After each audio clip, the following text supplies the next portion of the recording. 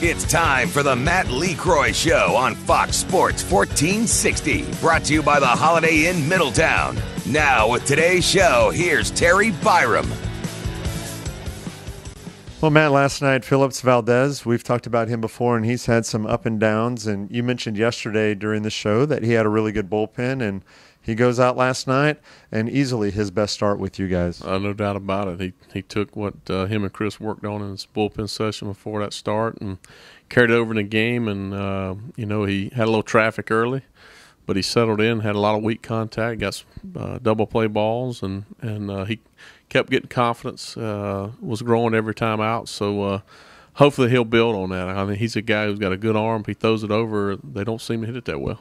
Well, and even the contact early in the game wasn't necessarily an infield single off of his glove to start the first inning, and then the run scored on a big bouncer over the head of Drew Ward at third base. Yeah, I mean, they put some balls in play on him. Nothing hit really hard, but I was more impressed with the fact he didn't walk anybody. Considering his last few starts, he's walked a lot of people. So hopefully he'll gain some trust in what he's doing out there and finish out strong.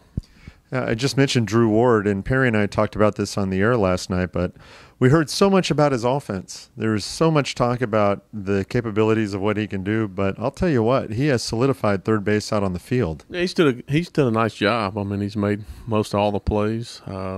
He's kind of learning where to be at on the field at times here. More guys try to bunt. You do a lot more shifting here, so but he's getting more and more comfortable. I think offensively, he's kind of in between right now, but he's going to work hard with Ruppy to get things going. But I like where he's at. He runs the bases well, plays a lot of good defense, and hopefully he'll get his offense going.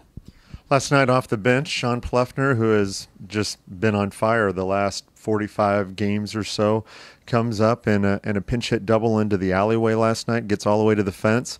We were talking about it earlier today that last year that might be a ball that he doesn't hit quite that hard, but everything he's hitting now is just off the bat hard. Yeah, he's starting to he's had really good at-bats. I'd like to get him and Keys there in the lineup more, but right now my hands are a little tied, but he's been a big spot here the last few weeks coming off the bench, having really good at-bats. When he does start, he's really done a nice job driving the baseball and getting on base and forcing some pressure on the defense. But he's got a good short stroke, and it kind of plays off the bench. It'll give him an advantage here in this series against Richmond. But he's been a big lift for our club. Hopefully he can continue to do well.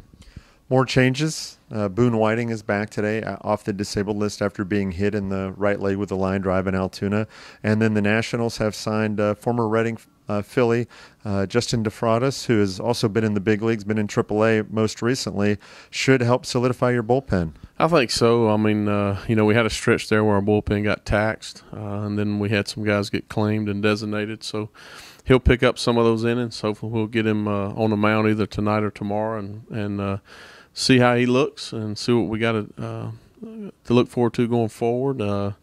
But he's got big league experience, and right now we're in a big spot here, and where we're playing for something pretty good. Hopefully he can help us. And then again, Boone Whiting coming off. He's had a bullpen since he's been hurt. And, after watching last night, what would you expect out of him tonight? Well, I think he says he's full go.